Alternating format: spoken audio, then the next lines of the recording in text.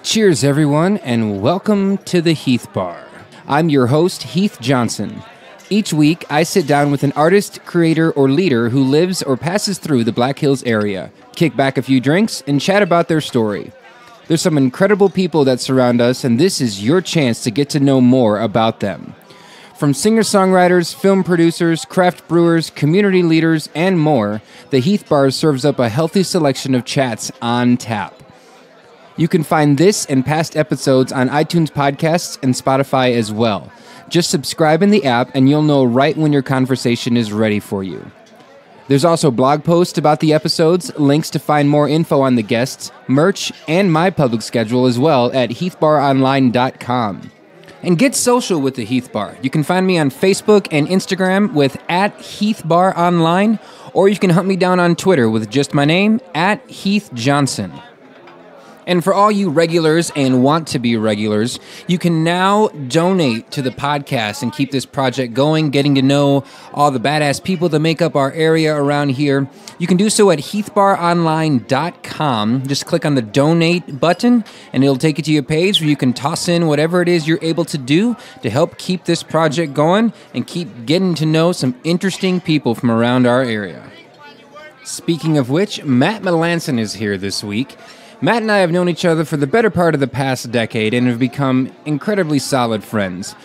We first met years ago by happenstance in a pub on Easter, which, if you ask me, is a surefire way to meet the best people. He always seems to have a story or seven that he would like to share with you, and from what I can tell right now, they all seem to be true. He's had quite a lot of journeys and has worn many hats in his life, but he currently is the sales rep for Crow Peak Brewery in Spearfish, South Dakota. He's one of my favorite people just to sit and talk with without realizing that hours have passed me by. And I'm really pleased that I'm able to bring you this episode of the Heath Bar. So hello, world. Here's Matt Melanson. Welcome to the Heath Bar, where the conversations are always on tap.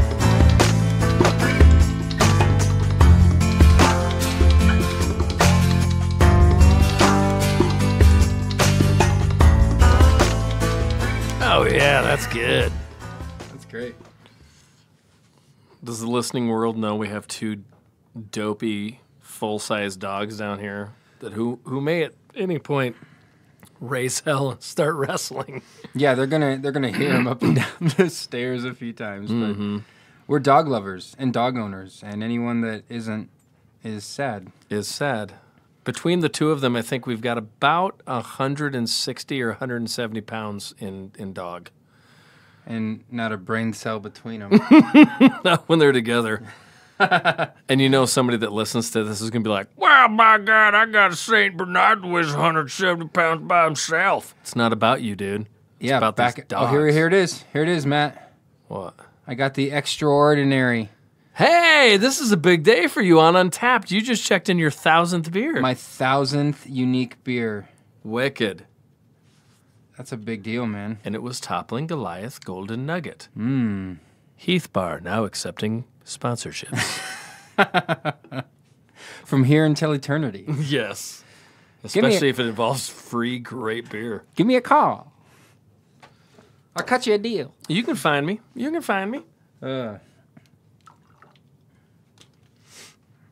Yeah, dude, good pick. This is really good. Yeah. I like it. Everything I've had by this brewery is outstanding. Well, and you have a history of craft beer. That's all I've known you as is a craft beer, massive craft beer connoisseur, if that's such a thing. Do you ever sit down and go, okay, do I have a favorite craft beer? Or is it just like it's what you do, you like craft beers, and to pick one would like be impossible? Probably a little bit of each, because I just love good beer across the board, regardless of the style. I was in Prague, Czech Republic, about a year and a half ago. And I'm not usually much of a light beer drinker, but in Prague, that's the birthplace of the Pilsner. That's where that style of beer was born. I don't know if I realize that. And you will never have such a great light beer as what you will drink in Prague with their pilsners, their traditional pilsners. I mean, it's the holy grail of light beers. Their beers are amazing. And side note, the nice thing about traveling in Central Europe, it's very cheap. You get over to Prague, you can get a liter of beer. They don't serve pints; they serve liters. There's no 16 ounces garbage, bro. Listen here, sweetheart. Yeah, you get a mug. It's the size of your face. Oh my gosh! And it boils out to about literally $2 American. You've got to be kidding me. No, per pint. We were at Prague Castle, and I was with some of my very best friends, Peanut, who you've met. Yeah. Who some people call him Steven, but his real name's Peanut. And our friend Aaron Benson and his wonderful girlfriend Lisa and our friend Maureen. And we went to Prague Castle and we ordered beers at lunch, and the beer was $3.50. And without thinking, I went, oh, wow, definite tourist prices here in the castle. And Peanut looks at me and he says, dude, you paid $3.50 for a liter of world-class beer. What are you talking about? Shut your mouth and shut drink up it. and enjoy. Oh my gosh! Yeah, when I first started getting into craft beer, God, this was years ago now. I remember the first one I saw that was like $12 for like 10 ounces, but it was like a 12%. Sure. Like thick and Sure. like, oh. Okay. Yeah. But it's America. We like to price things. Well, and you get what you pay for too. That's true. You know, so like back to your original question. I mean, I state that story just because most of the time I don't go looking for light beers. I like porters, I like stouts, I like IPAs. And you know, IPAs might be light in color, but the taste certainly isn't light because of the bite of the hop, and a lot of people are scared of that. So I could definitely point a few beers that are among my favorites. You know, if somebody's ever had, you know, and there's a lot of hype around this beer, Pliny the Elder. It's a phenomenal double IPA out of Russian River Brewing, and I tell you what, it lives up to the hype. There's no way around it. You know, it's just a phenomenal beer. That's one I haven't had yet. That is. I've had the younger. You have? I believe so. Because the Or younger. maybe I'm getting them confused. Because the younger's even harder to find. The younger's a triple IPA that's just filthy. Oh, maybe I haven't had that. Maybe I'm getting it confused. I don't think I've had the Elder, though.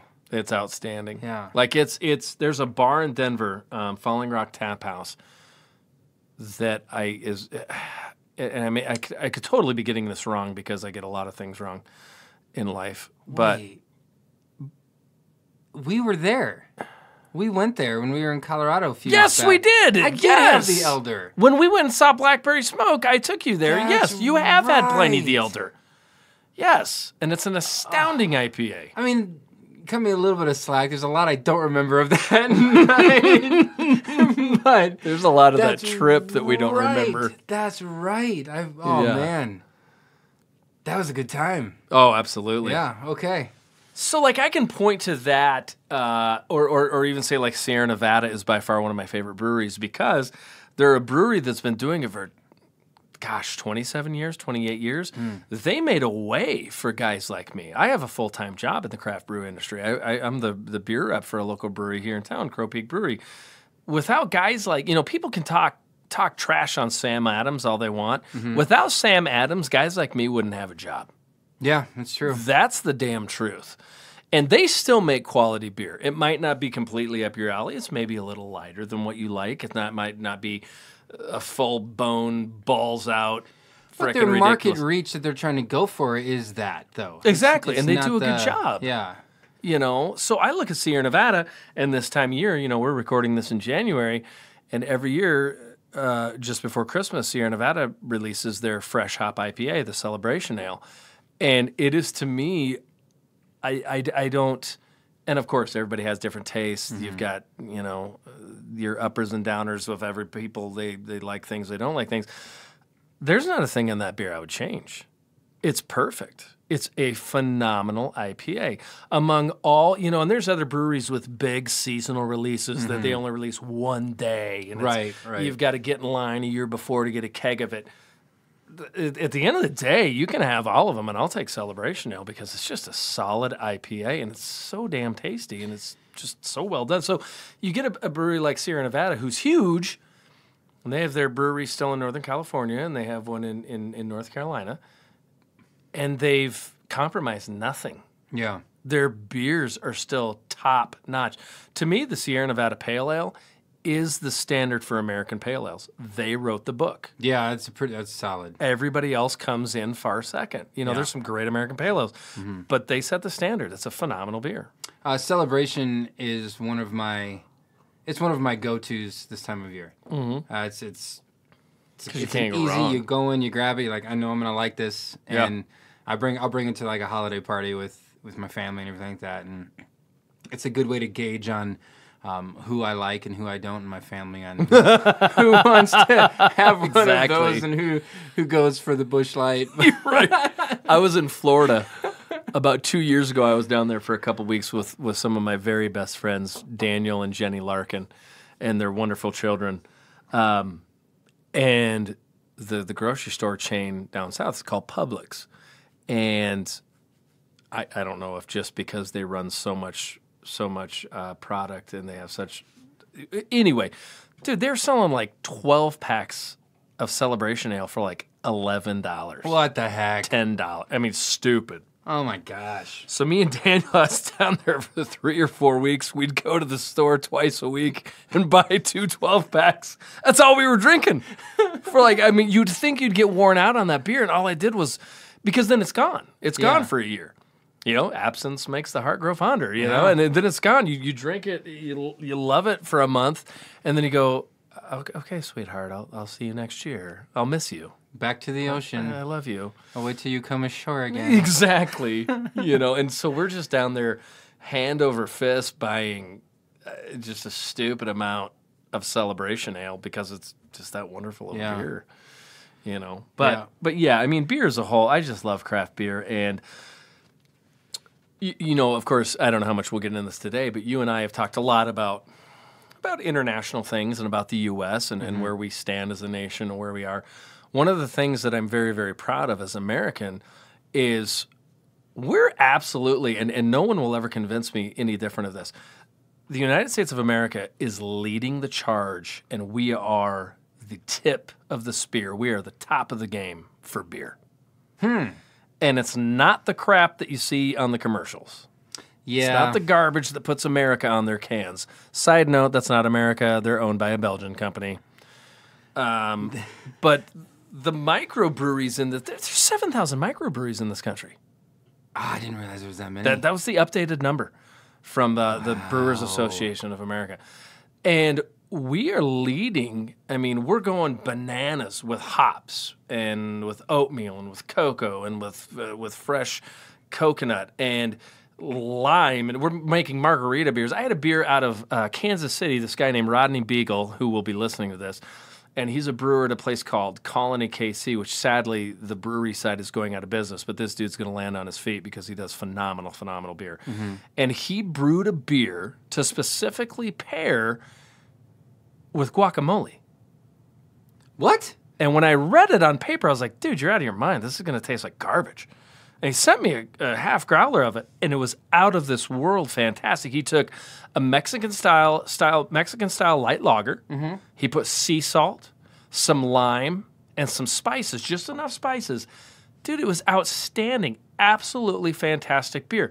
Nobody else is doing that. Nobody else in any part of the world is doing that. That is true. I mean, when you think of like all the different types of craft beer that you find when you walk into any given brewery or any tap house or anything, I'm thinking, independent ale house and all the different stuff they bring in from all these different places. And there's tons of places like that just have craft beer.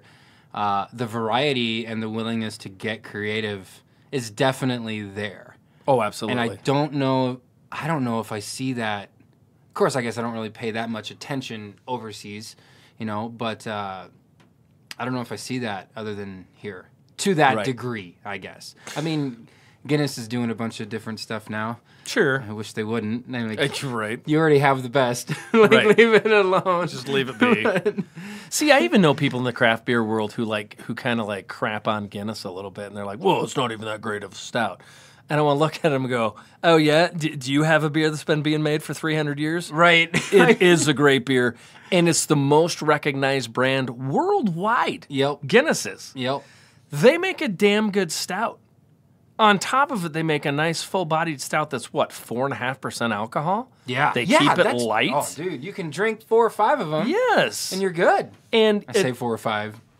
We'll see. Like, that's a standard. That's just what you should do. That's just how you do. Idiots. And same thing going back to Sierra Nevada and Sam Adams. Without Guinness, we wouldn't have the stouts that we have today. Yeah. Because back in the day, they could have made an easy, light beer. No, they made a big, robust stout that's creamy, tasty, easygoing. And without it, a lot of us, you wouldn't have this. I guarantee you would not have the variety of stouts you have today. Well, and there's a lot of mythology around the story of Guinness. I mean, sure. when something's been around that long, stories creep up out of nowhere about it, and then you watch it, and when it all settles, then you see their marketing is brilliant. Oh my goodness! They even have this is how you drink a Guinness right, how you pour it right, and that. So then it becomes like this almost mythical creature that you have to, right. Like there's a right and a wrong way to do it. Oh, absolutely. Versus any other beer out there is I just pour it in a glass. Right. It's not. It's the same with every beer, but the way they present it, it makes you think you're dealing with magic, man. Well, and like you and I have we've both been to Ireland, separate trips, and hopefully we'll get one together soon. And we've both been to the Guinness storehouse. You look at that whole level in the storehouse that's all dedicated to their old marketing. Oh, dude, it's so great. It's incredible, and it's brilliant because in the 1930s, they were putting ads out in the newspapers that Guinness was good for, literally good for your health. They had doctor's notes saying that Guinness can help cure the common cold. Good for health. Yeah, good for your strength. health. I mean, it's brilliant. How do you beat that? And to a certain degree, I've always felt better when I've been sick and had a Guinness. Oh, our kid, absolutely. I've never not felt good. I've never not had a good time drinking Guinness. Nope.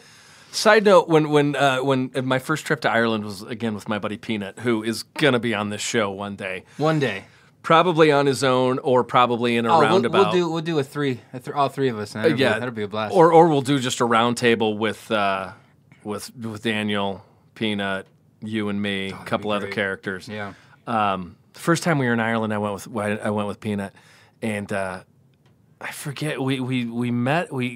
I flew into Shannon. He and his mom were already there. They were on a little family deal, and from Shannon we went to Cliffs of Moher and Galway, and I think it was a pub in Galway, and we walked in, and the bartender, he asked us how we're doing. We're like, oh, good. Hey, how are you? And he heard our American accents, and he points to the Budweiser tap.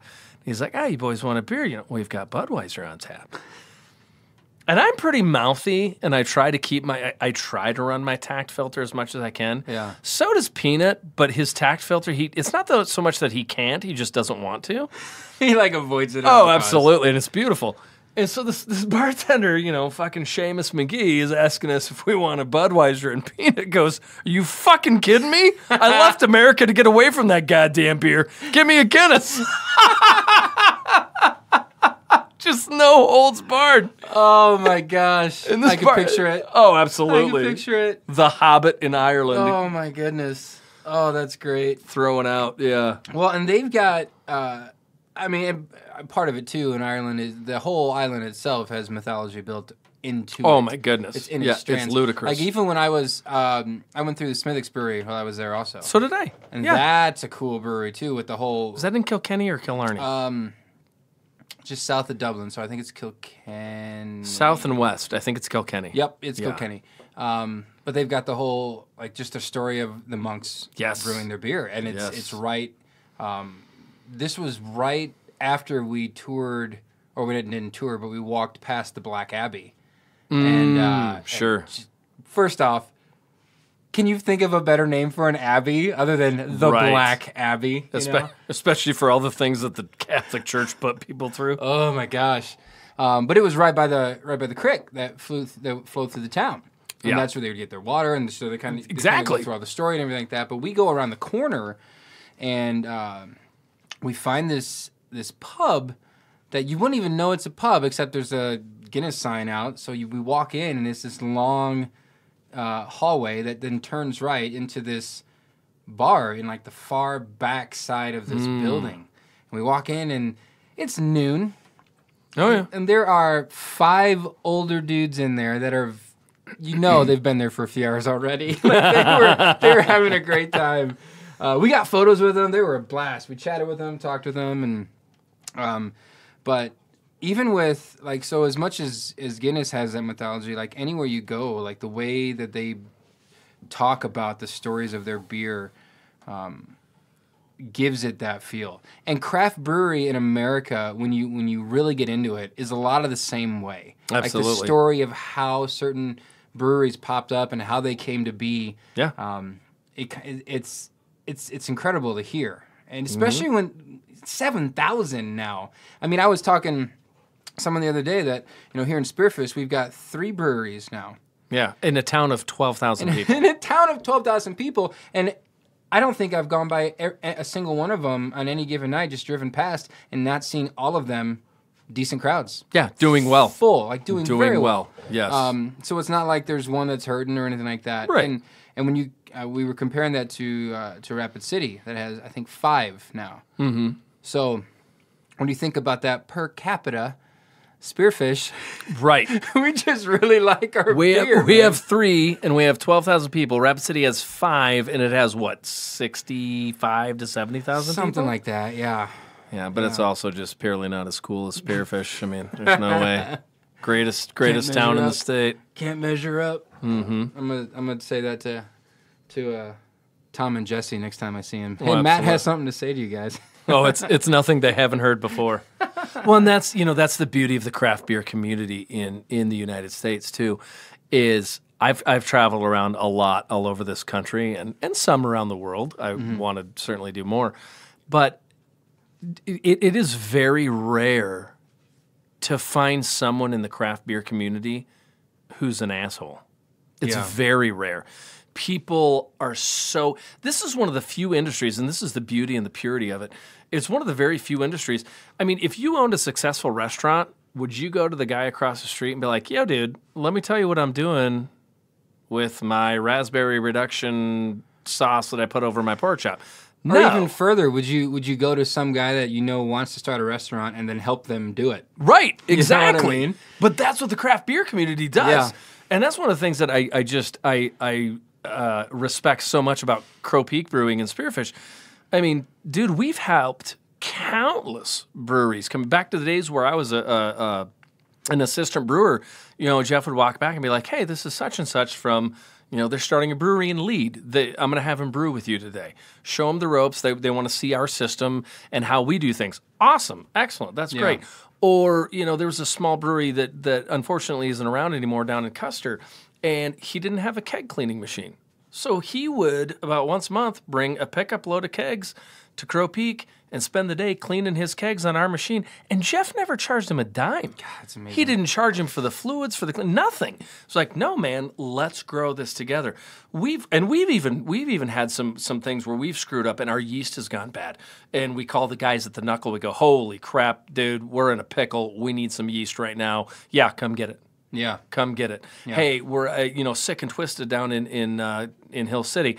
There's been a hard time over the past 6 months of getting aluminum because of our current administration's tariffs and stuff. Tariffs on Chinese aluminum. So that is, side note, why you didn't see some of our seasonals in cans this year. We couldn't get cans because there's a damn tariff. Because build the wall, whatever. China. So we'll get a few more deep and circle back. This could really get off the rails. So we run out of lids. So Jeff, he calls Rob down at Sick and Twisted. He's like, hey, man, how are you guys sitting on lids? We need to can our seasonal Mjolnir, and we're low. We can't get any more. Everybody's behind because of the tariff. And Rob goes, I've got plenty. Come get them. Yeah, that's awesome. I can get you enough sleeves to get you guys through. That's the beauty of it. There's no other industry that does this. I mean, some of my favorite events are some of the beer fests because, dude, it is shenanigans top to bottom, and it never stops. Yeah. You go home and you're searching your truck for stickers from other breweries all over the place, all over your camper, all over your gear, everything. And you did the same thing, you know, and it's all in good fun. Everybody leaves and we have a great time. The majority of the time we get done with a beer fest in whatever city we are and we go, hey, go drop off your stuff at the hotel and let's meet, you know, if it's in Sioux Falls, you go, dude, let's meet back at Wood Grain Brewing or Remedy Brewing. Yeah. And let's shut down the bar tonight. Let's have a good time. Let's all hang out and buy each other beers and just chat about the business or chat about life, chat about nothing, whatever. You know, it's a beautiful business. The breweries in Colorado are some of the greatest I've known of, not only for quality, but you walk into a brewery in Colorado and go, hey, I work for this tiny little brewery up in South Dakota. And they go, awesome, man. First round's on us. Yeah. Oh, cool. You know, you walk in with a six-pack. Well, when we were down there, we went to, it was True Brewing. Yeah. Yep. And you brought the a six-pack of our 11th Hour IPA. IPA, and we walked in, gave him a six-pack, and chatted with him for a bit, and yeah. Yeah. I don't He's think, like, I don't no, think we paid for a beer. No. He's like, you're not getting charged for anything. And he was a cool dude, too, man. Cool, mouthy, Dude, do you loud. remember the dude that came in with those two girls right after when we were sitting there? Yeah. He's like looking, so True Brewing, it's fairly small. Like you walk into the tap, maybe they're bigger, but their tap house was... Yeah, on Broadway in Denver, phenomenal brewery. Yeah, great brewery. Like, their bathroom has employees must carve Slayer into arm before returning to work. So great. I got the owner to give me that a copy of that sticker. Oh, sweet, it's brilliant. Dude. But yeah, this guy walked in with two girls, and they were pretty young. I would imagine Young looking. 22-ish, 23-ish. And they walk in, and everything is behind the brewer, or behind the bartender, it lists the name of the beer, what it is, IPA, brown, porter, blah, blah, that. And dude, I'll never forget it. The guy goes, hey, you got anything like brown? Yeah. And the bartender looked at him and goes, yeah, dude, the one that says brown. Right behind me. He wasn't subtle about it. He's like, oh, are you kidding me, man? It's right there. Yeah. And the two girls that were with him, I remember one of them who looked exceptionally young. She's like, oh, can I sample your Saison? And he goes, oh, can I sample your ID? So great. Yeah, no, there is definitely a camaraderie with craft brewers that you don't find to that level. I don't know if you can in any other industry. No. Like in music, there's camaraderie with it, but there's still a little bit of a level of competition. Sure. Like, you know, when you're trying to book gigs and trying to survive on it and everything like that, because it's I don't know if it's just felt like, well, if they get a gig, I don't get that gig, and I'm missing out. You know, right. And with craft beer, it's not the same feel by any means. No. Yeah, dude, and I'll be a craft beer drinker probably until the day I die. Well, and that's another big thing for me is so many Americans have been duped in so many ways. Excuse me. By corporate BS, all the chains, all this. Listen, if you're going to a chain for dinner, trust me, I've worked in the service industry off and on for over 20 years. I've been a cook, I've been a bartender, I've been a waiter. If you're eating dinner at any chain, just know this: all the sauces and the mixes that went into your meal came from a bag. They came from a bag or they came from a can. They weren't mixed. We got a place here in town, Killian's. I worked for 2 years. The majority of the salad dressings are made by hand. Yeah. There might be a base of buttermilk ranch, but they spice it up in their own way and they make it something. The burgers are hand patted, right? Mm-hmm. And so people have been duped by this domestic beer thing and brewed in the high mountain waters of the Rocky Mountains. And that's cool, but check those recipes because the majority of your grain bill is rice. You know why? Because it's cheap and it's filler. Yeah. And that's garbage. That's not beer. So if you want to drink domestic, if you want to sow into your local community, if you want to drink American, if you want to sow into America, find your local craft brewery. And yeah, it might cost you $2 more a pint, but you know where that money goes? Right back into your community. Yeah. It goes into some guy's pocket who's paying taxes to make your town better. Yeah, your neighbor, you know, Right. Yeah. You know, dump the corporate BS and support the little guy. Well, and that's the thing too. I think there's a big idea out floating around out there that all craft beer is like super heavy and super alcoholic, you know, and it's like, you know, 5.5s and above and everything. And that's not the case by any means. Now, granted, there's a lot of that because, like you said earlier, people like to experiment. Yep. And we like to try new things and see what we can concoct. But there's still a level of there where you can go get a light craft beer. And it's outstanding. Yeah. It's going to be way better than what you get anywhere else. So, you know, we made fun of McGinnis, but the Rush Enforcer Ale from Crow Peak, that's a light beer. Yeah. As far what I would consider a light beer. Oh, very light. It's not, but it's good. Yeah, it's good, dude. Yeah. It's a great go-to. Absolutely. I want to drink this. I want to taste this. But man, it's funny. Yeah, it's funny. So are IPAs kind of your, other than Celebration Ale, is that your go-to? You dig IPAs more than anything else? Probably. I kind of went through. So when I first learned what was good beer, I moved to Nashville in 1999. I want to say, and I was like newly 21. I'm very old. I'm 41. You're over 40. Oh yeah, dude. I turned 41 in October. I knew this. I'm dying soon.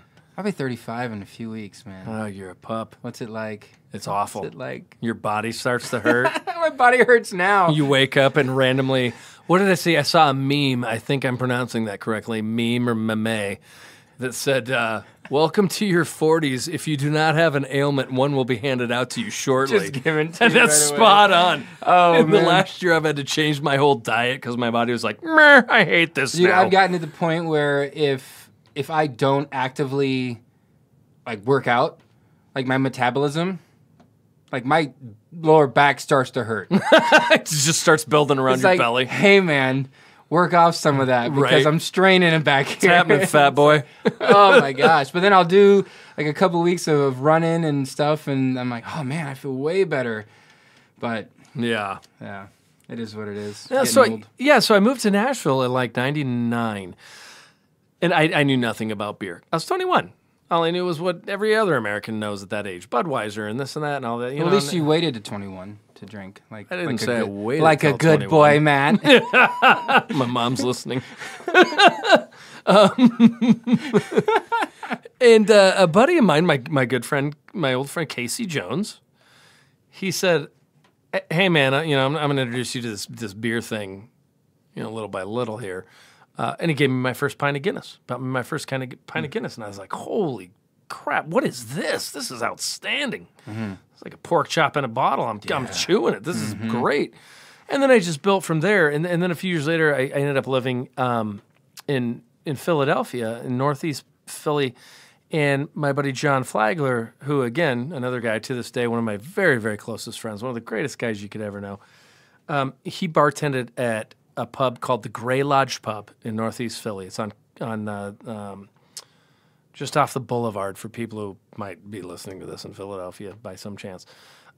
Phenomenal pub. This is a guy who has been supporting the owner, Mike Scotes. He's been supporting craft beer for like 25 years. Jeez. So he was one of the first guys in that area to put Dogfish Head on tap. Oh, dude. To put Victory on tap, Harpoon, Dock Street, all these amazing East Coast breweries. So now when they have specialty beers, when they have ultra specialties, if there's something they make 7 barrels of, he's the guy that gets a call.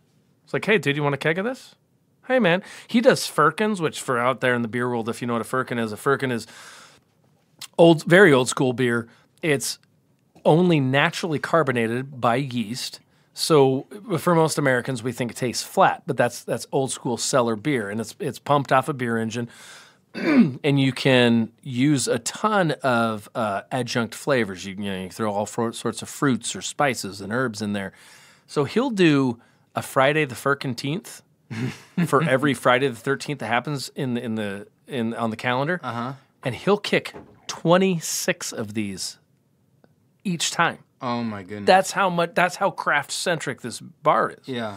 So that bar taught me so much because I went in there thinking I knew kind of what good beer was. And my buddy John Flagler was like, dude, you need to try this. You need to try this. You need to try this. You need to try this. And all the bartenders knew me. And since Johnny was a buddy of mine and my uncle Doug, who's a wonderful man, he was a police officer in Philly for 42 years.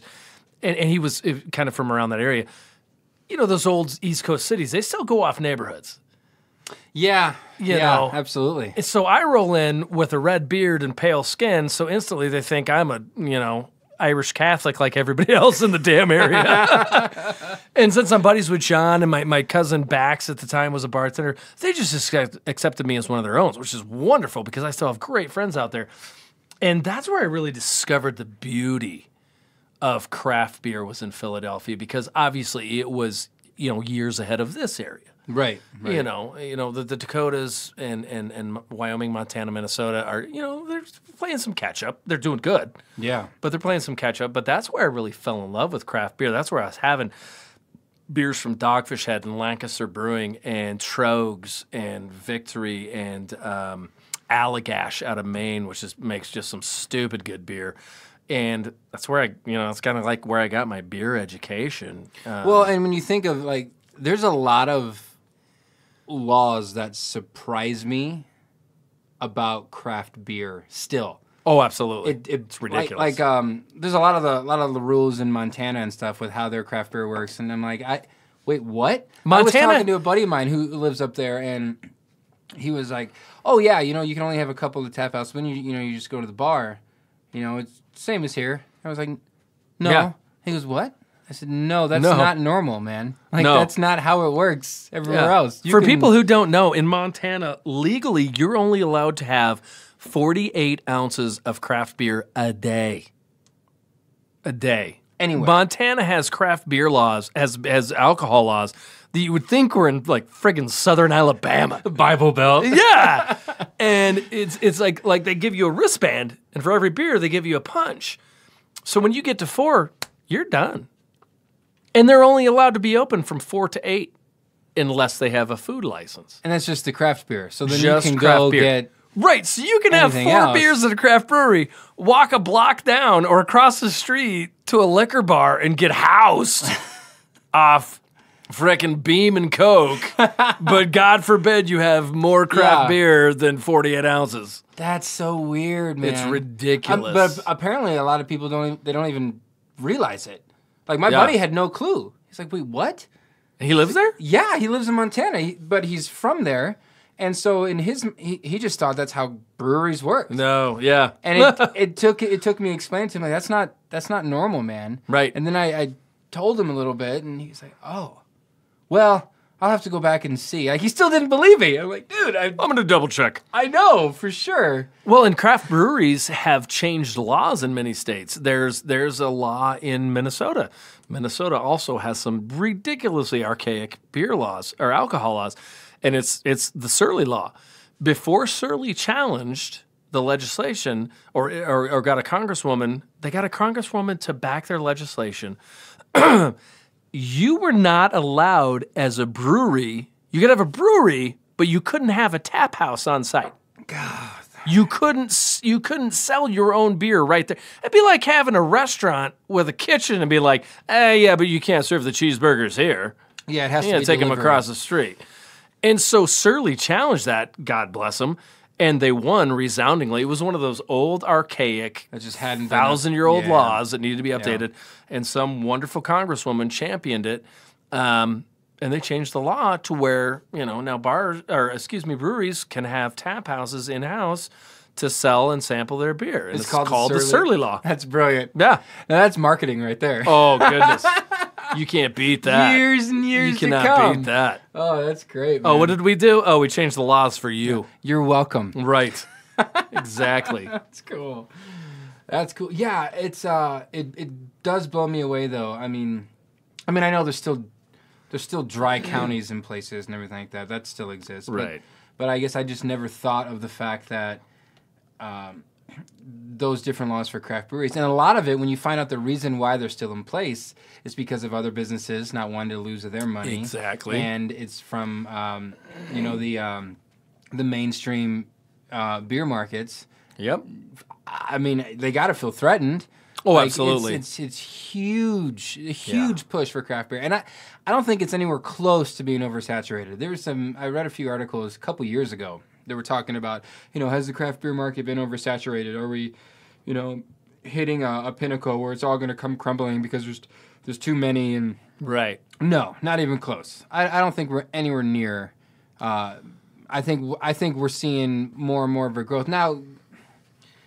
I could be completely wrong, because I've been wrong before. We all know that about other things, but at the same time, you say that because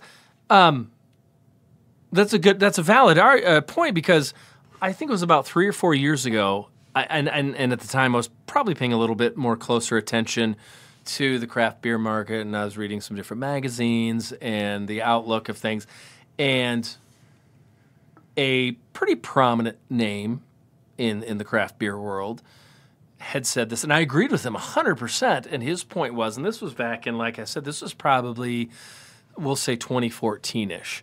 And his point was, there's not going to be a crash, but it's going to level out. It's got to level out. And I totally agreed with him. At the time, I thought, oh, absolutely. There's too much starting all the time. It's going to level out at some point. It's going to hit a point.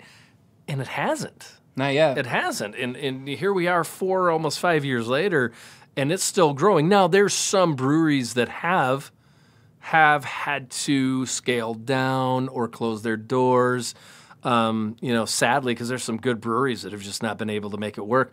But as a whole, the market is still growing. Yeah, well, the same thing happened to churches back in the day. They had to settle down and close their doors. So, I mean, and then the ones that are worth their weight stay up. No kidding. Just kidding, but no, I think I don't know.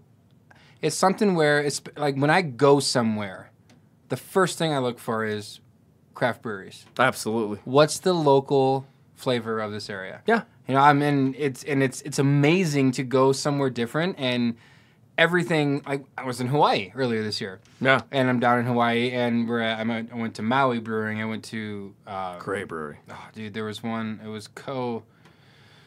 No. Oh, I did have. I mean, there was a Kona Tap House. So it was, sure. It was Kona, but they brew, I think, on the Big Island. I think so. They had a pineapple beer.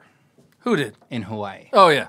I forget the name of it, but then they also had, but their stouts and their porters were still, like you think for Hawaii, like you wouldn't want something thick and dark and everything like that. You want something fruity and tropical and that. But they had, their still was like, holy crap. But again, it was like, it still tasted like, yeah, I'm definitely in Hawaii. You know?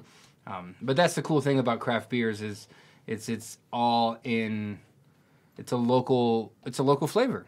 Oh, absolutely. It's always funny whenever Whitney and I go somewhere. I'm like, okay, this is our hotel we're at.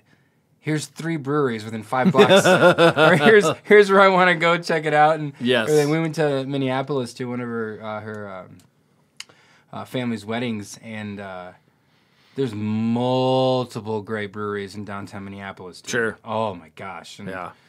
I walked around all the time, and just like, well, they're within 8 blocks of each other. So yeah. I'm gonna hit this one up for a bit. But they didn't do like sampler things. Oh really? Yeah, you couldn't like no samples at all? No, you could get a sample. Sorry, it was God, I'm drawing a blank. Like when you a flight. Flight. Sorry. Sure. They didn't do flights. Yeah. Maybe some of them did, but they were just like, no, like you can taste whatever beer you want. But and part of it, I think, is probably because of the bartenders, because who loves making flights, and they're a pain in the ass. Especially when you're busy. And they're a pain in the ass. God. So I'll play devil's advocate on that too. We actually got rid of flights at Crow Peak. You did? Yes. Oh. Because when you're busy, they're an absolute pain in the ass. Yeah.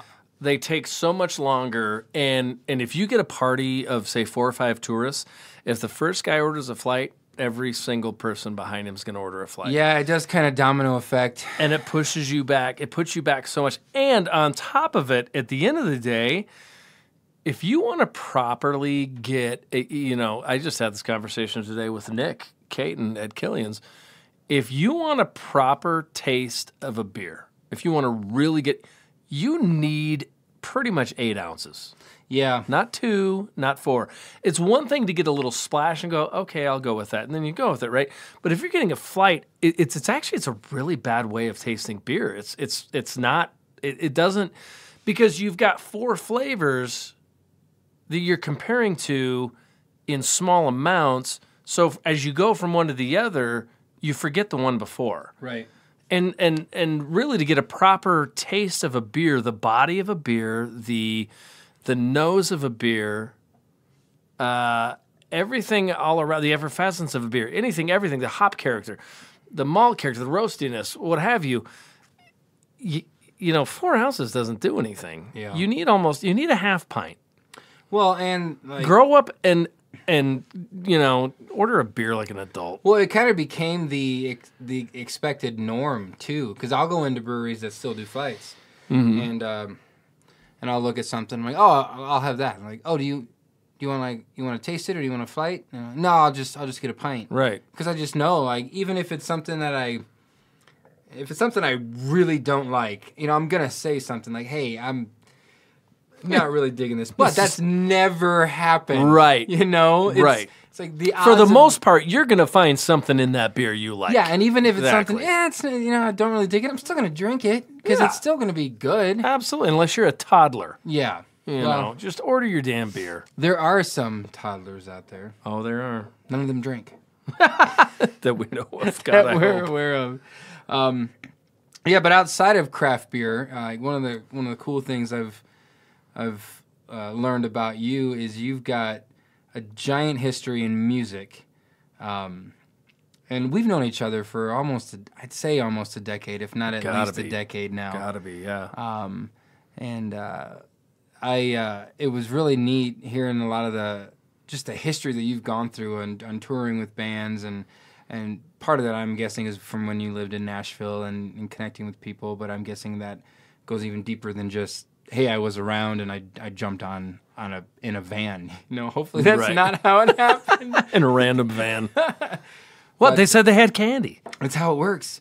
So music's definitely a big part of your life. And I don't know, I guess I just kind of want to chat a little bit about some of those stories on the band you were touring with. And by touring, were you the road manager or? No, merch guy. Merch guy. Okay. Yep. Okay. And what was the name of this band? Oh, which one? Are you talking about the Crazy Finns? Yes, that's the one I'm talking about. So there's this band from Finland, right? Yeah. That you were with, and what was their style? Was it? Somewhere between probably power metal, fantasy metal, a little bit of death metal. Okay. Very, very heavy. Also, a lot of emphasis on the keyboards. Pretty heavy, but a bit melodic too. It's great grooves, great breakdowns, phenomenal musicianship. I mean, second to none. True Brewing approved, I'm guessing. I would imagine, yes. Yeah. So let me just say to everyone out there right now, I am not at all. I am the farthest thing from a music elitist or super knowledgeable. At the end of the day, sure, and this is nothing against my upbringing, but I was raised very conservative Christian. So if it wasn't saying, Jesus, we weren't allowed to listen to it. Well, aren't you friends with DC Talk? I'm just kidding. I will stab you with this tack. But I think I've been on stage with DC Talk before. There it is. There it is. I knew it. Yeah, I knew it. Yeah. I'll tell you what. The guy from DC Talk, Toby, he's not a bad guy. His music's corny and terrible. Mm-hmm. But I actually was living in Nashville for a while, for 4 years, and I was going to this church. And it was, I will say this, it was a good church. They had good leadership. They had good men and women involved. But it was kind of a mega church, and it was kind of around the time of my awakening of for me, I don't really think this is how it should be. I'm not sure that this much money should be spent on the band and HD cameras and broadcasting and, hey, where's the food kitchen for all the poor people? Maybe we should be doing that, perhaps. I bet that's what Jesus would do. But there were some good men there, honestly. Yeah. There were some good guys Yeah. that did a lot for me and had a lot of good things to tell me. And but Toby from DC Talk, side story, me and my buddy Jason, my roommate Jason Porter, God, yeah, I wish I could find that dude. We would sit next to Toby at church until one day, and I can't honestly tell this whole story because people just aren't going to get it. But something happened in church that made us all start laughing really hard, really bad. So much so that that Jason got up and left. He had to go to the bathroom. We were laughing. We're grown adults and we're starting a scene in church. And Toby Mac's wife is slapping him on the leg like she's abhorred at our childish behavior. We're shaking in the pews. We're laughing so hard. And the very next Sunday at church, Jason and I come to church, and I see Toby. We grab a pew, and I kind of look at him, and I point down, yeah, did you want to sit with us? And he literally looks at his wife and looks at us and gives me that look like, I'm not allowed to anymore. Like, he got in trouble. You ruined church for him, Oh, man. yeah, which to me just made it better. Oh, my gosh. So, That's yeah, there's a lot of people out there with so much better musical taste than me. I grew up, very, very sheltered, extremely sheltered. I didn't get into Led Zeppelin until I was like in my late 20s. Yeah, but do you think that kind of background, though, is what drives people to heavier and darker tunes? For me, I could see that. Like, it did that for me. Like, I dove hard into just the darker the better. Yeah. Well, because we were sheltered from so much, and everything was wrong, and everything was bad, and everything was hear no evil, see no evil, do no evil. Yeah. And so you get something even remotely kind of heavy and dark, and you're like, dude, I love that. Yeah. And I can say even to a certain extent, I'm thankful for that because it caused me to dig deeper for good bands. So there was bands in the Christian music industry that maybe didn't belong as far as like the doctrine and stuff, but like there's this old thrash band called The Crucified, and to me they're every bit as good as Slayer. They were phenomenal. They were Christian dudes in a band. They were from North Long Beach, 4 white boys that grew up on a rough side of town and made thrashy, slashy music with crazy breakdowns, heavy breakdowns.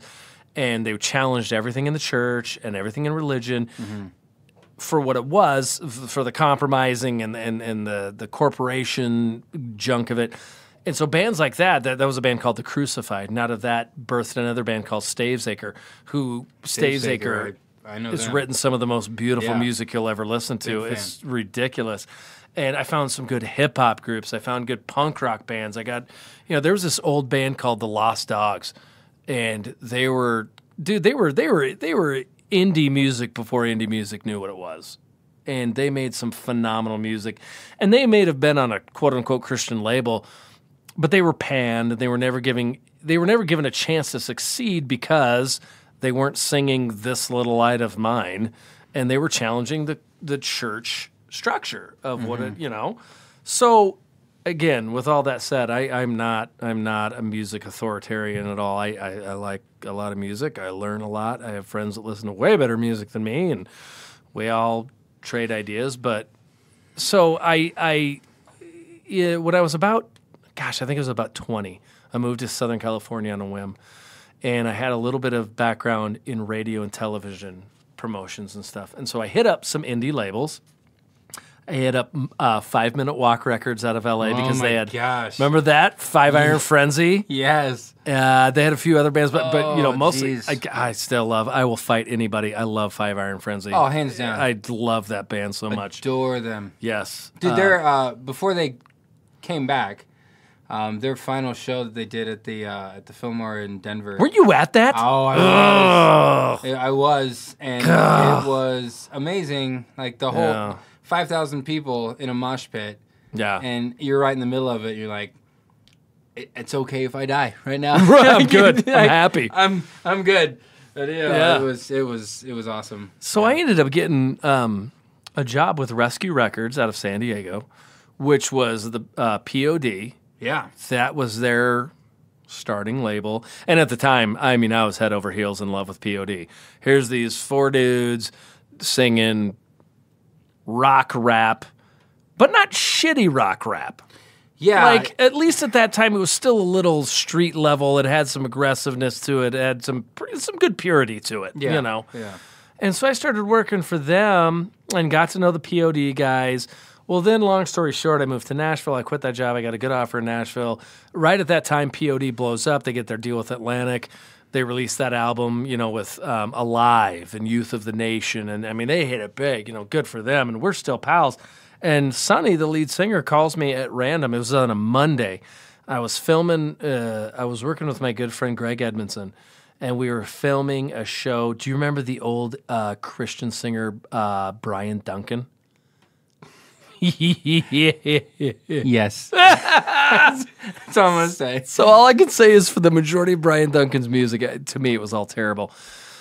But he was getting older, and it was kind of in a spot where he could do whatever he wanted. So he did this little show in Nashville with, and Brian Duncan always had a ton of soul. He was raised on like Mississippi blues and old R&B, and he gets this band that is just all these.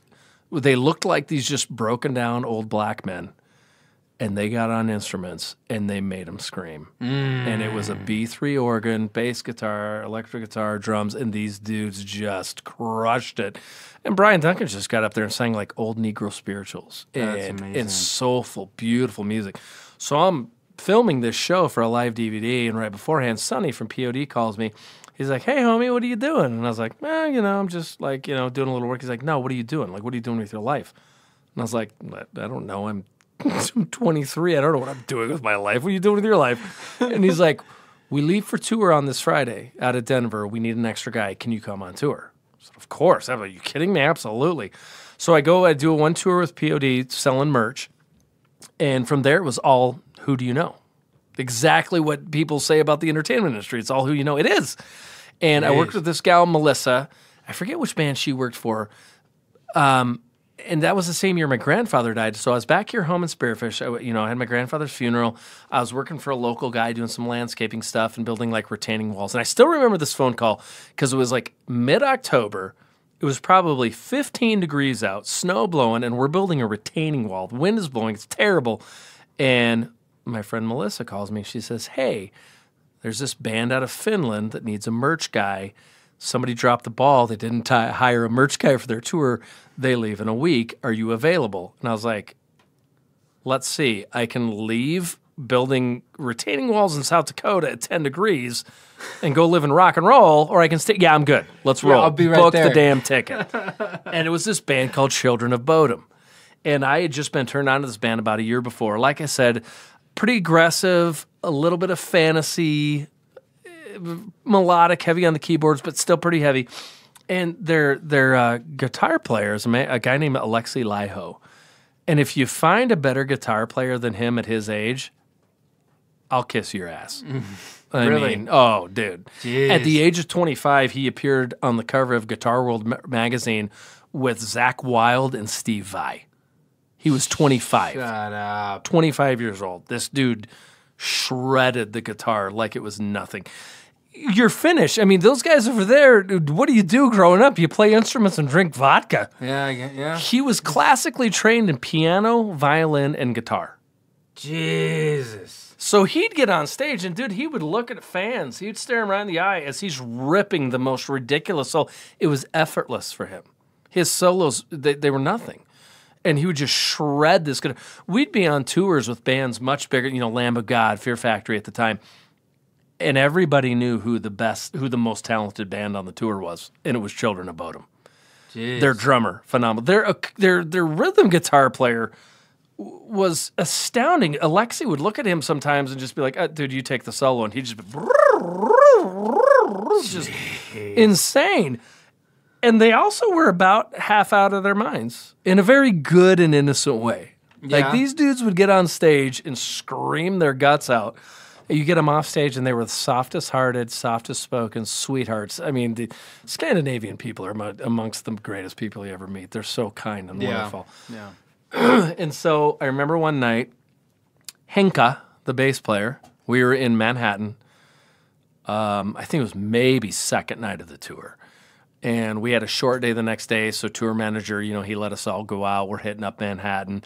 And the thing about New York is that a lot of people don't realize, you can't park buses in New York. Not for availability, legality. You cannot park buses. We were playing at the Roseland Ballroom, which was right next door to the Letterman show.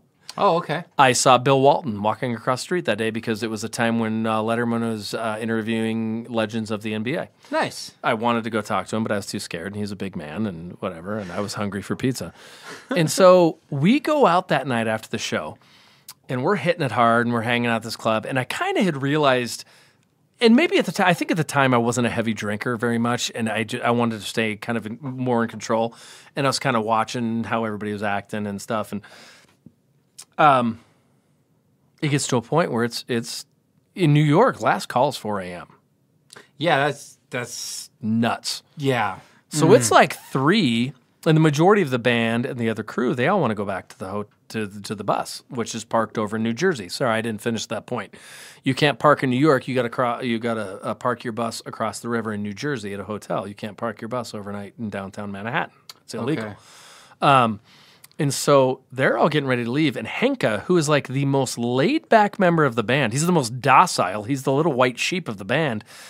He's refusing to leave. He wants to keep hanging out. He's not being mean or belligerent, And so our tour manager was a guy named George Neubert from Switzerland. And we nicknamed him Neuby. And I said, Neuby, listen, I'm sober. I'll look after Henka. I'll get him 1 or 2 more drinks, and we'll make our way back. Let you take the rest of the guys back. You're already in charge of enough. I'll take care of Henka. Yeah. Okay, fine. Yeah. So this was an upstairs club. We walk down to the street. We get down there, and Henka realizes he left his jacket upstairs. And this was I think it was November, late November, so cold enough in New York. And I pushed him up against a wall, and I said, Henka, do not move. Do not leave. I'm going to get your jacket. Don't leave. I run upstairs. I find his jacket. I swear to you, my turnaround time was 45 seconds. I come downstairs, and Henka is nowhere to be found. Oh, great. A 6'3", beautiful blonde boy roaming around Manhattan, drunk as could be. No, has no idea where he's going. So I kind of look both ways, and instantly I'm like, oh, God. It's New York. You couldn't pick a worse city to lose somebody. Or to try and find somebody. Yes. I'm like, where do I start? Oh, my gosh. And so I start heading down, I don't know, 53rd maybe, I don't know. And I'm heading down, and I'm like running, and I'm looking up and down every alley and every intersection as I go. And I'm hoping that he's easy to spot because he's a tall, long-haired, blonde Scandinavian. He should stand out at some point. And I come across a strip club, and they're closed down. There's a security guard escorting the girls to their rides, to cabs and stuff. So I'm like, oh, how do I do this? This already looks sketchy. I'm walking up to strippers getting off work. Hey, how you doing? What's going on? Right. And I'm like, hey, guys, I'm sorry. I don't mean to interrupt. Security guard turns around and looks at me. I said, I lost a guy. I work in music. One of our band members left the club. I said, have you seen a tall, blonde Scandinavian dude, very good looking, long blonde hair, probably staggering.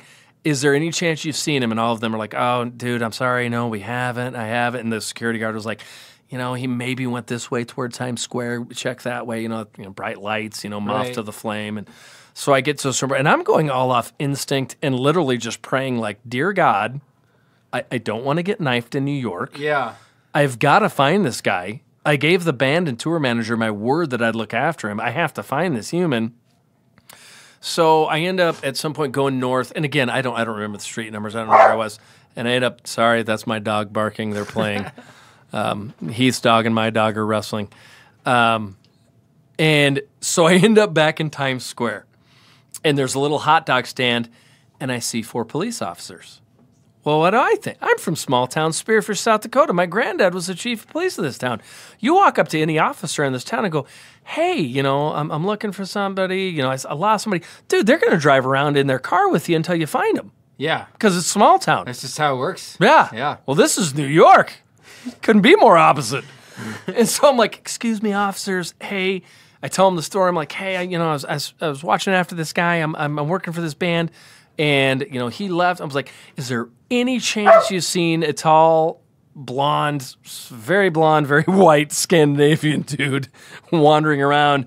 And they literally look at me and take a bite of their hot dog, and they're like, nah, Dad, we haven't.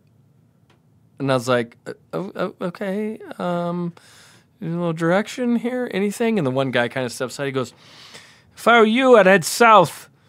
Maybe check around 44th. He goes, my guess is your guy's either getting rolled by a Hichi prostitute or getting robbed by some Koreans. Oh my God. And that is literally He probably... takes a bite of his hot dog and says, yeah. see you later. And unassumed, he's not worried at all. He's like, and he smacks me on the shoulder and goes, good luck, guy. And I was like, okay. Okay. So... Wow. Hichi prostitutes and Korean gang members, perhaps. Okay. Dude, I swear to God, and there's nothing short of it was the hand of God. I jump in a cab, and I'm like, hey, take me down this way, take me down this way. And literally, it had to be the hand of God. We get to an intersection. I look, and there's an all-night convenience store. Mm-hmm. And who's in there but a tall, dopey, very drunken Scandinavian? And I turn to the cab, I'm like, stop the car! Stop the car! I turn and I go, stay here, please, stay here. Whatever I have to give you, stay here. Let me get this guy. I've got to get him in the car. I walk in, and Henka's in there talking to the store owner, who's Arabic, trying to figure out where he's from. And he's like, what's your country, man? Oh my God. And the guy, the wonderful little store owner goes, I am from Qatar. And Henka, who's never been to Qatar, goes, Qatar, that's nice. And I walk in, and I've got his winter jacket. He's been running around in New York in like 40-degree weather in jeans and a T-shirt. I walk in, and Henka goes, Matt, you brought my jacket. Oh my God. And I was like, get in the cab right now before I stab you. So we get back to the bus. I wake up the tour manager, and he goes, oh, God, you found him. And I was like, yeah, I don't know how, but I found this dipstick wandering around downtown Manhattan, drunken as could be, and somehow, by the hand of God, I tracked him down. Oh, my goodness. Yeah. I tell you what, touring with metal bands, it can be a hoot. Oh, I believe it, man. It's not good for your health. I absolutely believe it. I would imagine it's on par with back in the heyday of touring with, like Waylon and Willie and Johnny and some absolutely. of the crazy stories that go on with that, Yep. You think of, Good Old Boys versus metal bands. It's kind of the same concept. Oh, absolutely it is. How crazy can we get? When it was, I think it was about or maybe it was shortly after, it was about a week and a half after touring with Children of Bodom. And we were in the back lounge of the bus, which anybody in touring life or has been one, the party happens in the back lounge, Yeah. That's where band members go, and, there's no way around it. You eat pizza late, you drink beer, you drink whiskey, you have a good time and you go to bed. And Alexi, the lead guitarist, goes, Matt, we love you, dude. We love you. You're one of us now. And we want to make sure we're going to give you the treatment to make you part of the crew. And I'm thinking, like, what in the world? Like, if you're in South Central, that means you're about to get beat up and shit. And he's like, we're going to give you the Finnish headstand. And instantly I thought, there's no way this can be good. This is not going to end well. I don't want this. No. I don't want this. So they make me stand on my head and help me balance. I'm on my head with my feet up against the door. And the point is, they take a bottle of whiskey, shove it in your mouth, turn it upside down, and you drink until whoever's holding that whiskey bottle decides you've had enough. Oh, my gosh. And if you're not drinking, you got to do it again. If they're not seeing bubbles going. Oh, my gosh. And I like whiskey. But nobody chugs whiskey unless you're like 22 and stupid. Yeah, that's not a... Oh, No. dude. So Janne Wehrman, the keyboardist, he shoves a bottle of Jameson in my mouth, turns it upside down, and they're cheering along, and I'm literally wondering if I'm going to escape with my life. I'm like, oh my God, this is so much whiskey. It's ridiculous. Well, at least it was Jameson, though. It's not a bad whiskey. No, exactly. And then he decides to pull it out, but since he'd already been drinking... He wasn't really thoughtful when he pulled it out, so it's not like he tipped it up. He pulled it out while it was still pouring, so I had whiskey go down my nose and into my eyes. Oh, no. So I come up spouting and choking and crying, and they're like, right, you did it. And I'm like... This is the worst thing I've ever done in my life. I want to go back to building walls in South Dakota. I don't want to be here right now. I'm not kidding you. For 5 days, I could smell whiskey in my nostrils because it just sat in there. I tell you what, it made me a lighter drinker at the time. I believe it. The last thing I wanted to see was a damn bottle of whiskey. Next month, you're just chugging water every time you see it. It was a sober month for sure. That's a good cure-all. Speaking of drinking, should we get another beer or open this bottle here? I think we should crack into this. Let's crack it open. About once a year, I go spend some money on myself. Treat yourself! And I buy myself a nice bottle. And so we're just cracking into this bottle of Oban, Highland Scotch whiskey. This one is 12-year aged. It's about a $100 bottle. Oh, crap, dude. Well, yeah, for guys like you and me, there's other people, they drop that in a heartbeat. This is like a once-a-year deal for me. Heath Bar getting fancy. Getting fancy up, and let's get a little bit of ice just to thin it with. Yeah, let's do it. So 12-year. 12-year Oban. Nice Scotch. I would love to get to a point in life where I could like do this 4 times a year, like quarterly. Just like buy a nice bottle of good Scotch or bourbon. My go-to bourbons are Bullet and Maker's Mark. Oh, you can't go wrong with those. There's nothing wrong with those. Dude, I love Bullet. Yeah. Bullet is out. And Maker's Mark as well, absolutely. Yeah, I always have one or the other at home, just whenever. And I for Christmas I bought myself one of those like countertop barrels. Oh, spouts, nice. which is cool, I mean, absolutely. It's kind of cheesy, but it's you let it's wood, so you would imagine you let it sit there long enough, eventually it's going to be a. It's not going to make it worse. It's not going to go bad. No, it's going to be great. And then I've got a tray with a couple glasses, and then a decanter as well. So now I've got one bottle in that, and the other bottle in the barrel, and so it's just whichever I want to do. That's killer. It's the beginnings of the full Heath Bar that is yet to be built. Well, one day. Well, cheers, dude. Yeah, it's a good one. Let's taste this out. Oh, God, that is wonderful. Holy crap. That is outstanding. That is smooth. I was going to say, I don't know that you could get a more well-balanced Scotch than that. I think that might be the first. I know I've had Oban, but I don't believe I've ever bought one. See, Scotch is one of those things for me. It's got to be like I can't drink cheap Scotch. No, you shouldn't. I don't like it. No, that shouldn't exist. Like this, so this was distilled in 1999. Yeah, so. Geez, and it's 20 years. Well, distilled, and then it said what? It says bottled in 2014. It was bottled in 2014. So it was aged 15 years. And it sat around for 4 years before we had cracked it open. Yeah. That is lovely. That's a trip that needs to happen. Scotland? Oh. Dude, in a heartbeat. If money wasn't an option, go do a distillery tour in Scotland. Holy buckets. Well, you travel all the time. I feel like you travel all the time. You try to do at least 1 or 2 trips a year to someplace new. Now it's been a little over a year, and I feel like I have the shakes. You got the itch. I got like the itch bad. Your last trip was Prague, but before that, wasn't New Zealand before that?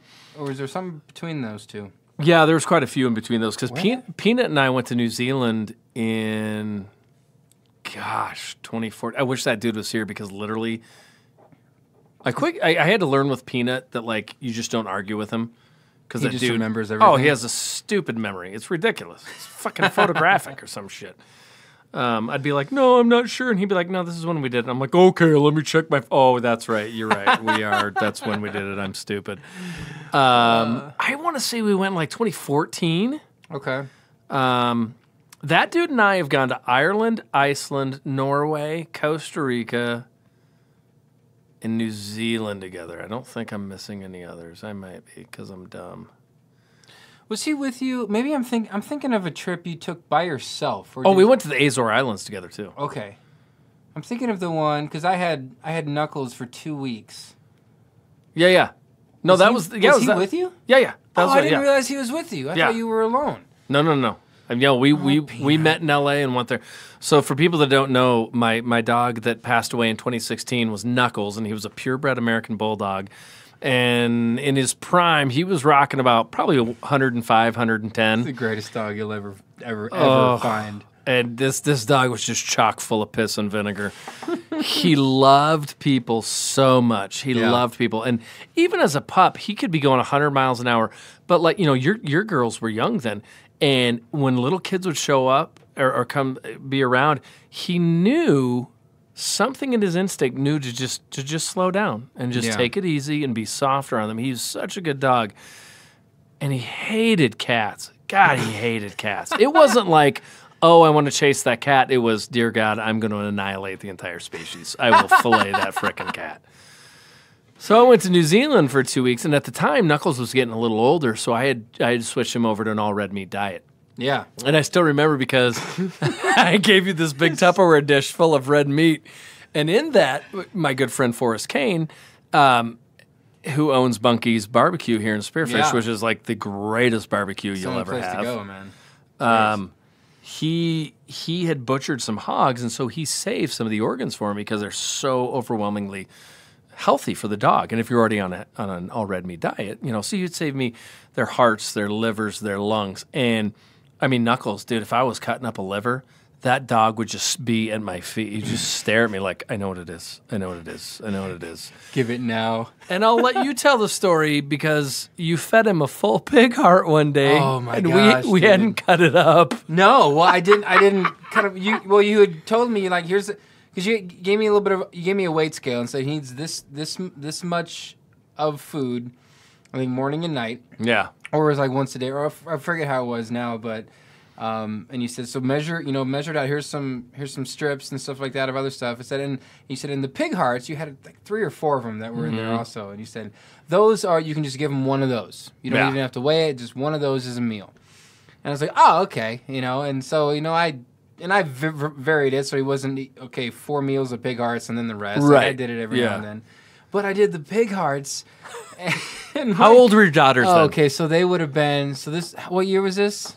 Had to be 2014. Okay, so about around then. Okay, so they would have been 7 and 8, 6 and 7, right around there. Yeah, and they love Knuckles to death. Oh yeah, but they had never seen a dog eat anything other than dog food that you get at a store. So I have all the food and I'm like, what's that? I'm like, well, this is Knuckles' food, and they're like, that looks like our food, like steaks and everything like that. Well, so I explained to him what it is, and Knuckles needs to eat these because of his health at the time and everything like that. And I said, and this is a pig heart. This is a heart from a pig, and they're like, oh wow, and they thought it was that's really big. It's super cool. And this is what we're gonna feed him. And he's gonna eat the pig heart. I was like, yeah, watch. And I put it in the bowl, and no sooner had it hit the bowl that it is halfway in his mouth. Oh yeah, halfway out of his mouth. Just it's just flapping outside his mouth. And my daughter's sitting there going, like, oh my God, he's eating it. Just mortified. It's beautiful. But to this day, dude, they'll never forget that. Yeah, I remember watching Knuckles just devour those pig hearts. Yeah. Now they're middle school age and older, and it's funny hearing their own stories and memories of it. No, because it's like they've had years to think through it and grow up a bit and be able to articulate themselves a bit more. But they're like, yeah, it was just because he'd drop it every now and then, of course, Yeah. and it's in the kitchen floor, just blood everywhere. You know what I mean? And he's licking up the blood. Oh, you didn't have to mop after him. No. He's just going to clean up every ounce, man. Also, side note, Holy crap. how good of a friend does it take to not only watch your dog, but then be like, by the way, he's on an all red meat diet. You've got to weigh out 1.5 pounds of red meat for him. Every meal. And some pig, entrails and such. And be like, okay, dude. It's not like just giving him a bowl of food. Like, it takes a little extra. For 2 weeks. Yeah. I'm gone for 2 weeks. I'm Here gone you for go. 2 weeks. Thanks. I think this is enough. If you run out of food, call Forrest. Yeah, right. Call Forrest. some more. He'll shoot a cow for you. Oh, my God, though, man. But Those were good times. Those it were was good great years. times. Well, he was a great dog. Yeah. So it was fun having him. And that was... So I watched him once for you before I got Gibson, Yeah. my dog. Yeah. And it was part of that was why I decided, I was like, yeah, I need a dog. At the time I was 29, single, raising 2 girls, and I was like, I need a dog. Yeah. I had no dating prospects anywhere down the line. And but yeah, it was because of that, and I got Gibson the day before I turned 30. Oh, wow. I didn't know that was the mark. Best decision of my 20s, man. Yes, by far. And I don't regret it. He's going to be 6 this year, dude. Wow. It's crazy. And let me just say, in 2016, Knuckles died. It was May of 2016. Yeah. And 2 years already, almost. almost 3, 2.5. Be 3 years God, this May. 29. Oh, holy crap. Yeah. And Wow. this dog was my shadow. I mean, he was my everything. And it was a Saturday afternoon. I remember I was going to go run errands. It was 3 p.m. I mean, I remember it so much like it was yesterday. And I opened the door. I said, hey, bud, let's go. He was laying in the backyard sleeping. And I turned to grab my keys, and I turn, and he hasn't moved. And instantly, I'm like, this dog's old, but he's not hard of hearing. Mm-hmm. He's got good hearing. He's got good senses. And I said, bud, let's go. And he didn't move. And I walked halfway across my deck, and my heart just sunk to my guts. Yeah. Because I knew, like your heart won't accept it. Your brain knows it, but your heart refuses to accept it. Yeah. And he was in the tall grass. It was a sunny, warm day. He was stretched out. I mean, he couldn't be more stretched out. He couldn't have been more relaxed. Yeah. His eyes were shut tight. Flies were all around him, and I realized that he was gone. And I mean, I told a friend weeks afterwards. I said, in a way, I feel bad because my dad died when I was a kid. Mm-hmm. I had friends growing up that committed suicide. My grandparents died when I was young. Mm-hmm. I've never mourned so hard as when I mourned over that dog. It hurt. Yeah. It hurt crying over that dog. He was my shadow for 9.5 years. He was my everything. I had other dogs come after me, and that dog put him in the dirt. And if I wouldn't have pulled him back, he would have killed him. Yeah. He would have killed him. Yeah. That dog would have done anything for me. And the day it happened, my next door neighbor, Eric, he knew about it. And my friend Steph came and picked up Knuckles because she worked for a vet at the time. She, we can store the body for you till he's ready to be, what's the word? Cremated? Cremated. Sorry. And I said, okay, and I'm blubbering. I'm a mess. And Eric says, hey, we get through it all. And he goes, I'm going to give you an hour and a half to compose yourself. And we're going to come get you. You've got to come. You've got to get something to eat. Mm-hmm. You've got to get out. It's not going to work for you to just blubber and be left alone.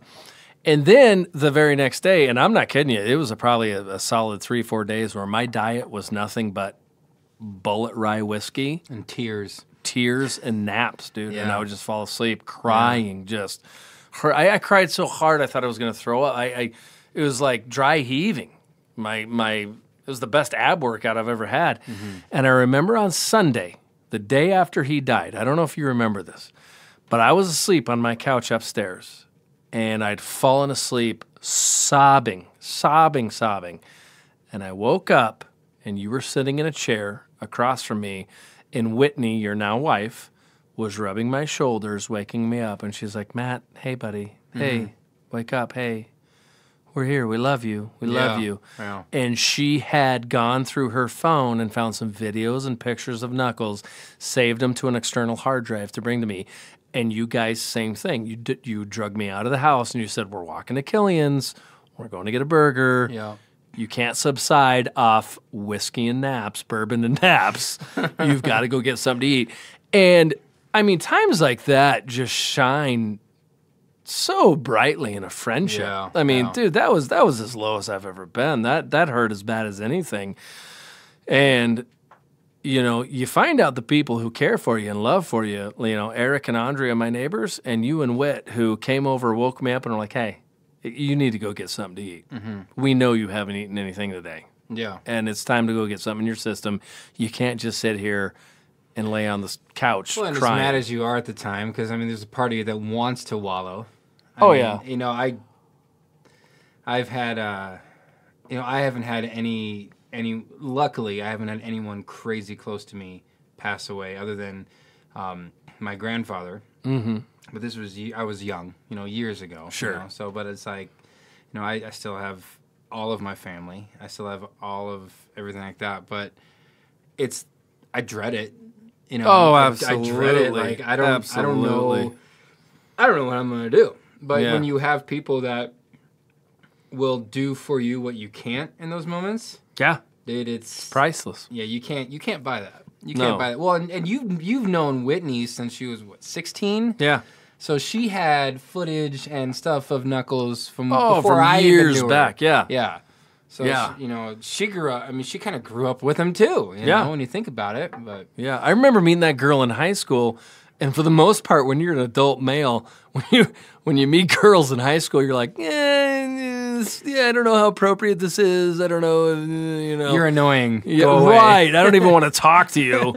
No, I don't want to see your 7,000 selfies. Right. Go away. And But that's not her. So thank no, God. she is Kind of why I married her, though. one of the greatest human beings ever. And like, I mean, dude, when she was 16, it was like having a conversation with a 28-year-old. Yeah. Yeah. Extremely mature, and it just showed in that moment that she had saved pictures and videos of my dog. Yep. And she was so caring and so concerned about me.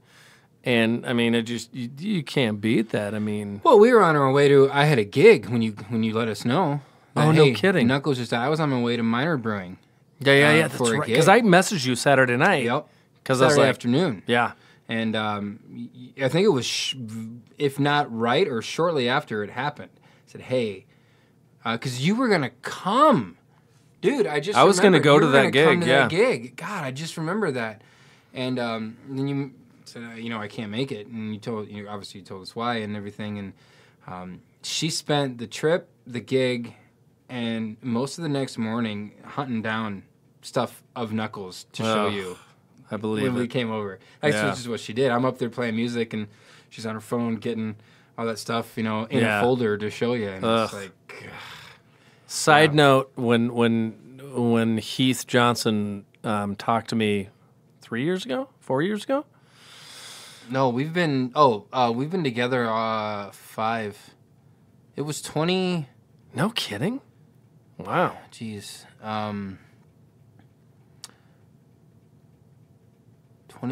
2014, 2015. God, it might have been 4. I think 4 or 5. But I remember it was in the fall. Yeah, it was 2014 because it was right after me and Mom bought the cabin, the old family cabin. That's right. So and that was it'll my be first 5 time years taking this you year. up there. That's right, yeah. And Heath was very concerned about dating Whitney because of the age difference, and you know there was some friends relationships in and out of that. And we talked about it all. And like Heath said, I've known Whitney since she was 16. And what it boiled down to, and I married Heath and Whitney, and I said this at the altar. I told the story, and I told Heath, I said, if you don't at least try to date this girl, Yeah. I will never forgive you. Yeah, I will hold it against you for the I will rest go of your life. to my grave holding a word. grudge. I will hold this against you for the rest of your life because that's how wonderful that woman is. She's Yeah. 1% of the world, 1%. She's Well, phenomenal. but again, I mean, for me, like I said, I've known you almost 10 years, over 10 years now, I think, if I really get down into it.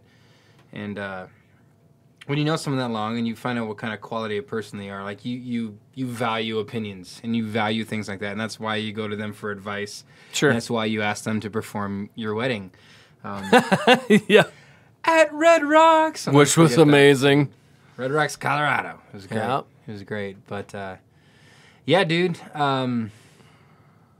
It's been good. It's been a good 10 years, man. Oh, absolutely. Yeah, and we didn't even talk about, I think, not even close to all the different stories Oh, yeah. I want to talk with you about again. I think between you and me, we could do 3 or 4 more episodes easily. You'll be on again.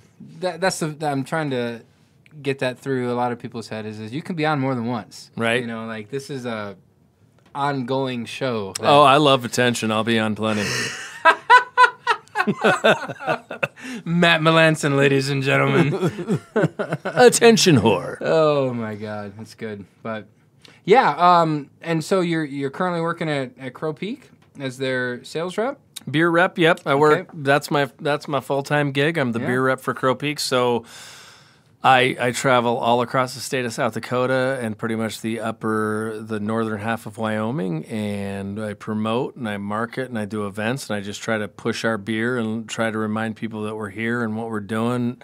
I believe deeply in our company. I think the beers that Jeff brews is honestly, and this is not playing home team, I believe his beers are every bit as good as anybody's beers out there. Oh yeah, hands down. He creates phenomenal beers. Well, he made the Heath Chocolate Johnson beer. Well, how do you go wrong? I mean, Are you kidding me? It's named after you. Get a And it beer had, named after it had you. Heath Bar and cocoa nibs in it. Are you kidding me? Dude, it was good. It was good. So good. It was fantastic.